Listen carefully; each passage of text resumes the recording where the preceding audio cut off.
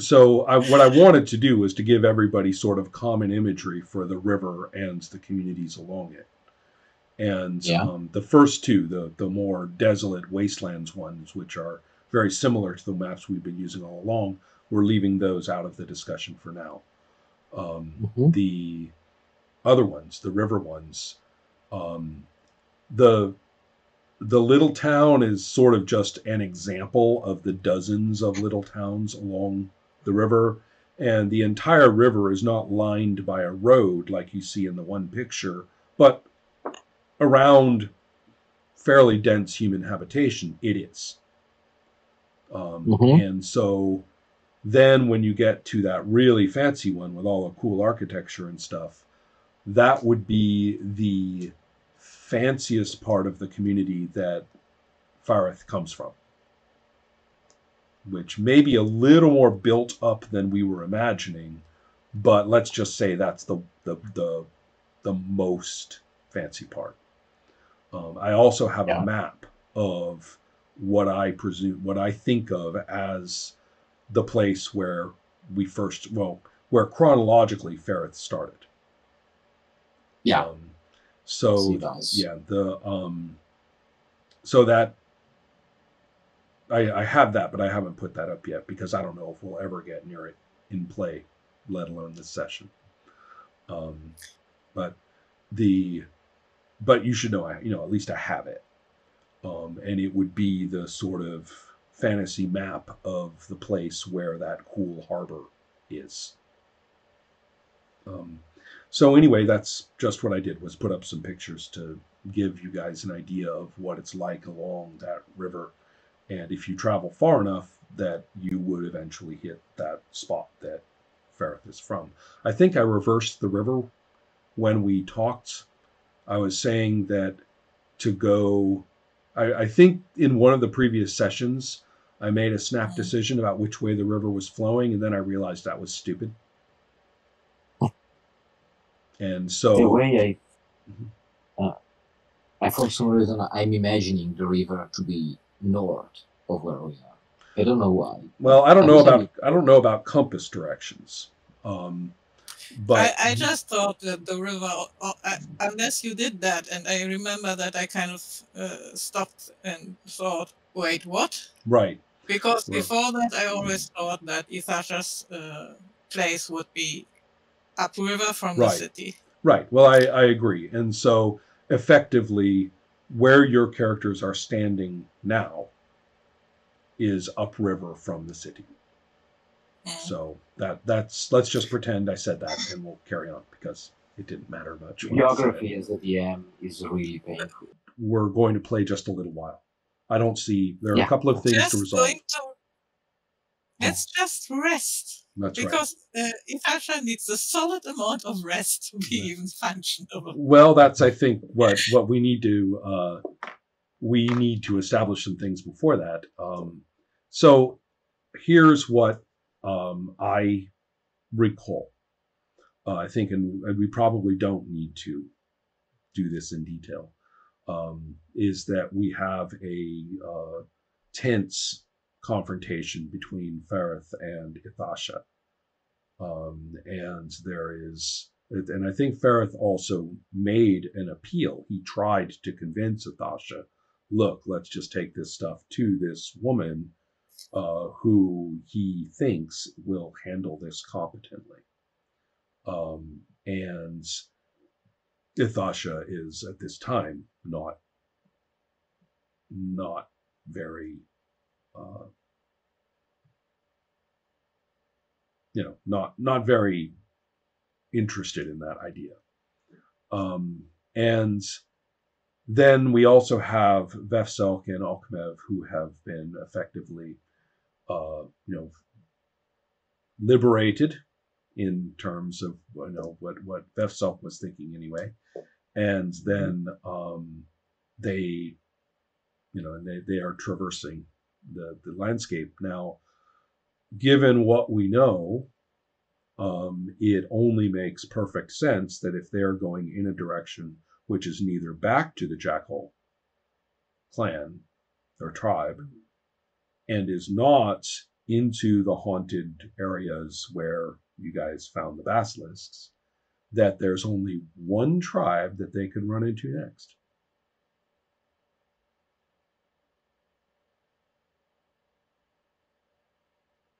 They are all over the place. There's only one place you guys could be. There's only one reasonable interpretation of what group of dusters you would actually encounter next. And that's why I have those first two maps. Okay. So the map that I put up first, with all those cool canyon and struts between things and stuff like that. If you look at the second map, which has all of these sort of pillars and hills and hillocks and things. Yeah. Okay. Look at the top of that second map and you'll see this kind of wiggly, canyony, ditchy looking thing. And it's really boring on that map. Right? Well, take the first map and make that same place and make it a lot less boring. Right. Okay, yeah. Cool. Right. So it's kind of this montage map. And so and then if you look at that second map, I was pleased to see, because they don't come from the same source, I was pleased to see more of those weird little bumps, which are duster dwellings. They're not dwellings in the sense of a human house. They are, however, perfectly good shelters in snake form. The big ones probably even in drake form. But the important point is that they also have holes. Some of them have holes that you go into to the underground areas. Even better, some of them house a lot of resources and materials that you go up there, you go into human form, pull out the poles, pull out the cloths and the lizard skin, and in given 10 dusters and 20 minutes, bam, you have a tent city. Right. So that's that's the way I see this looking. So does that make sense, Sam? Kind of as your whole setup there? Because that, unless you really, really want to, you can tell me, are you going to try to avoid any communities and get really far away? Or are you going to sort of bite the bullet and say, well, we're in this travel territory, we might as well, be guests? Yeah, I think Vesselk would want to tell her stories and then pass through, Okay. Out of it or something. Let's take a look then at Vefselk and Akhmev, who have come to the land inhabited primarily by the people of the Ant. And the important detail is that in 30 seconds, Vefselk will be fully aware that this is where Ithasha came from. I mean, the tribal, the communication about what tribe you come from is so explicit that, that you can say, oh, this is where she's from. And so that's pretty clear right away. So that, these people probably know Ithasha. And you may be looking at, members of her family, members of her, her community. So that's the first consideration that I suspect would be relevant for Vefselk. And then the question becomes just what is she going to, share? Well, let's clarify some things about the place where you are. I think that a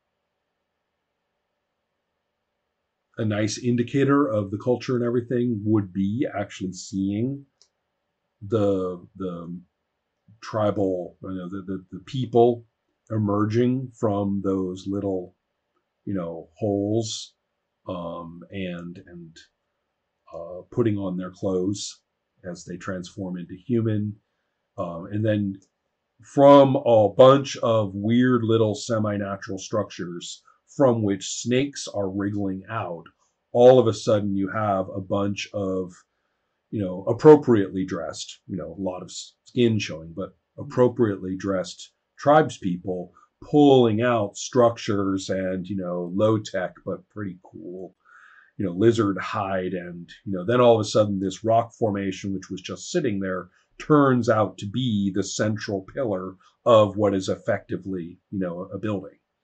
And, Right. yes. and that's a kind of appearing in spots all over that map. So that in the period of, 45 minutes, the whole thing, I mean, there's practically like, roads, I mean, in what looks like,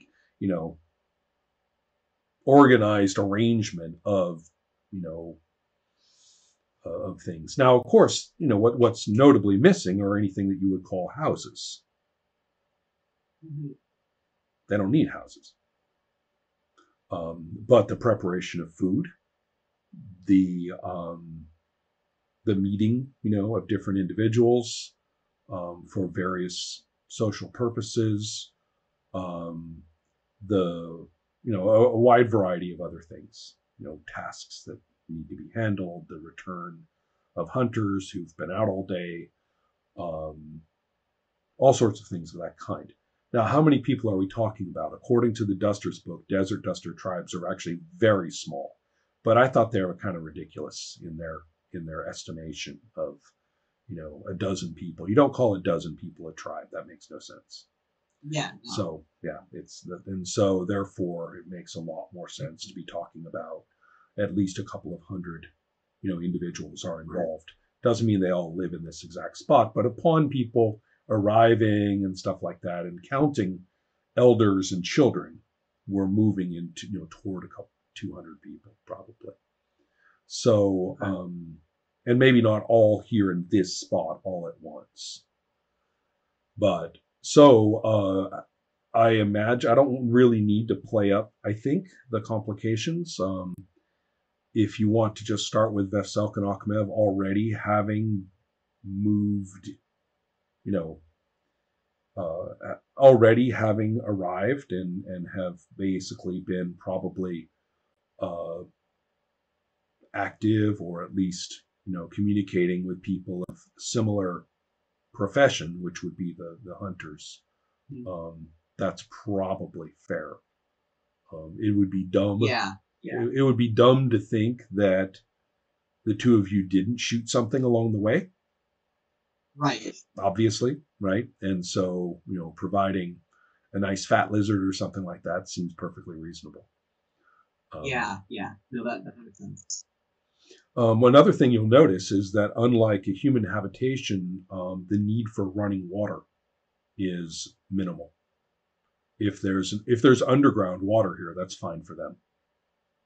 And there's almost certainly running underground water in this area, and they don't need, the human habitation would absolutely need open running water. Right. They don't. So that's my take on your situation. Okay. Now, yeah, I think. Go ahead. Oh, go on. Well, only that you would be socializing, word would be passed around so that very reasonably within a few hours, anybody who has reason to know knows that the two of you are here. Right. And you probably don't need this isn't a big deal. Traveling hunters from elsewhere, it's not like you have to go be presented to the chief and stuff like that. I don't really see it as quite that significant. Yeah, and I think if it's clear that this is Athasha's tribe, I don't think Veselk would be as forthcoming with information. I was kind of wondering about that part. Yeah, I'm just realizing that, if it's, pretty evident, I don't think she wants a whole, they all of a sudden grab their spears and they're like, where's Athasha? So I think... Yeah, you kind of been through that once already. Yeah,